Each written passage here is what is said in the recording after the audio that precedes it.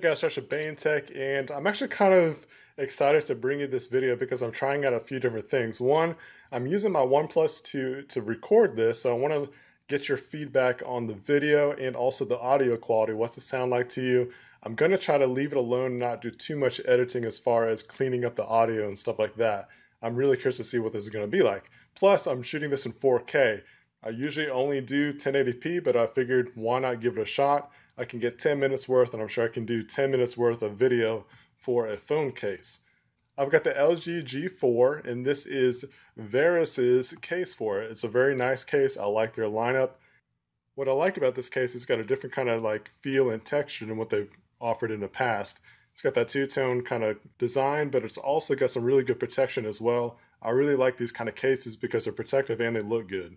One thing I do regret about it though is that it did scratch up a little bit over here, and that's because I actually got this stuck between the seat and the center console of my car, and all that metal stuff in between kind of just got scratched up right there.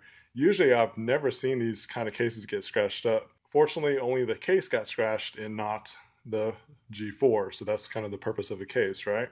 So let's go ahead and get this on and see what it looks like and kind of give you my thoughts on it since I've used it for a little bit. It does go in relatively snugly,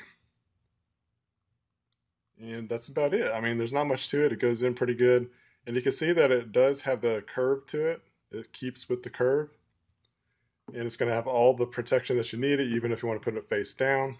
So it does look pretty good. I think it's a pretty good looking case for one, and I just like the design of this a lot. I like that two-tone, but it's got a good design here. It's got this recessed enough to where the camera's going to be protected along with these buttons as well. It's pretty easy to get to. You can still feel where the buttons are located as far as the volume and the power.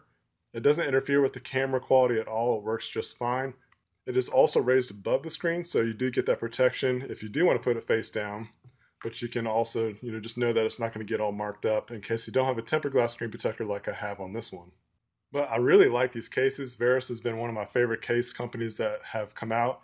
In recent years, they actually leak out quite a bit of phone design leaks before they come out. So it's one of those kind of cool companies to kind of pay attention to, because if you want to see the design of a certain particular phone, they're probably going to leak it. But anyways, like, this is actually just a good case. I recommend it.